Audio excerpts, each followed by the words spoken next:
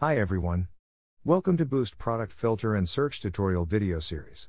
In this video, we're gonna talk about our search feature, to see how it works and how to use it. We'll go through 4 sub-features. They are Instant Search Display, Search Page Display, Suggestion Dictionary, and Search Settings.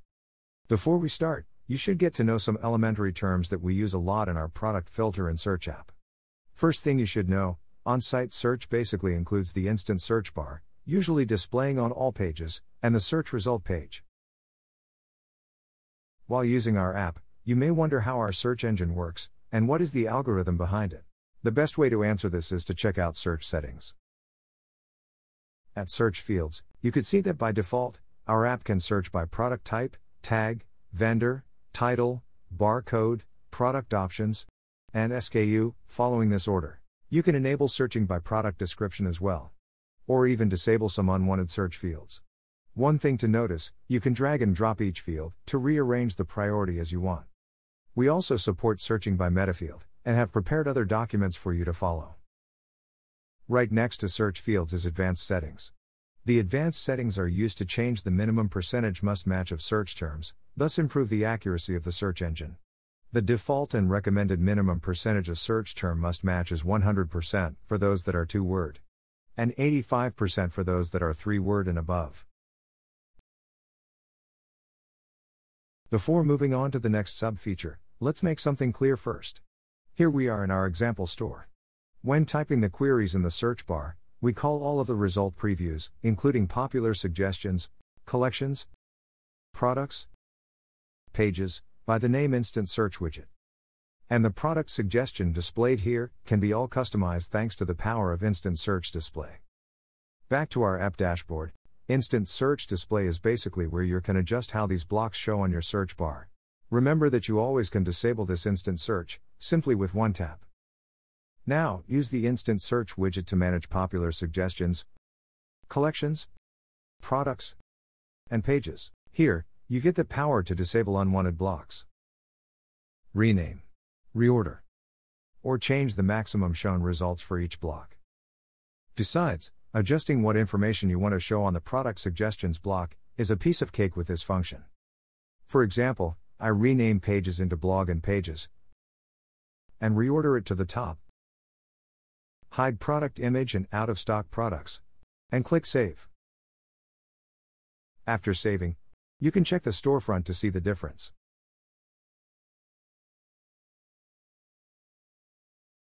Here is the blog and pages section, and we no longer see the product image. Moving next, you wouldn't want to miss such a handy feature, especially designed to help you deal with no search results page. When your customers search for keywords that return no products, you can use the feature No Search Result Suggestions to provide them other alternatives. This helps your customers discover other results under your control, thus encourage product discovery and boost conversion. To use this feature, simply enable and type the suggested keywords, or choose recommended products, and click Save. In my example, I set the keyword bikini set and product pink bikini set.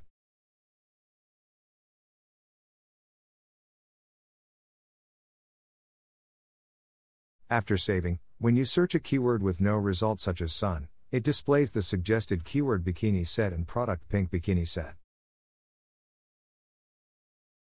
Moving on, we will walk through how to update the presence of your search result page, with the help of Search Page Display feature. By default, the search result page will display matched products only. However, if you are using the latest version of the app, you could display collections, and blog and pages as well. To do it, access Search Page Display setting, and get them enabled. You could also rename, define how many results to be shown, or display their images as well.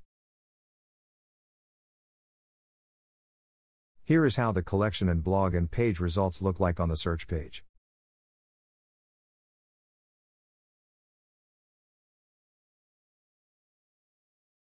Lastly, we will see how to change the priorities of these auto-suggestions, with the help of Suggestion Dictionary feature.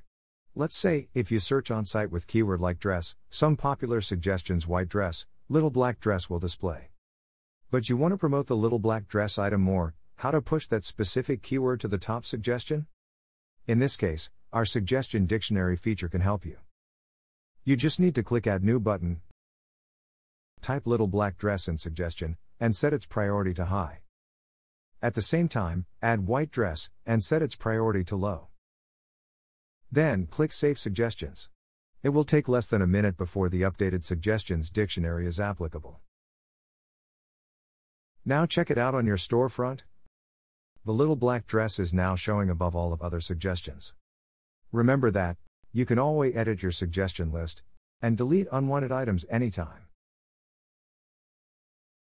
Final handy tip for you. You are able to add as many as suggestions to create your own dictionary, and then export it under CVS file, to import to other stores. So, this is the end of the tutorial. Reach us at support@boostcommerce.net if you need any further assistance.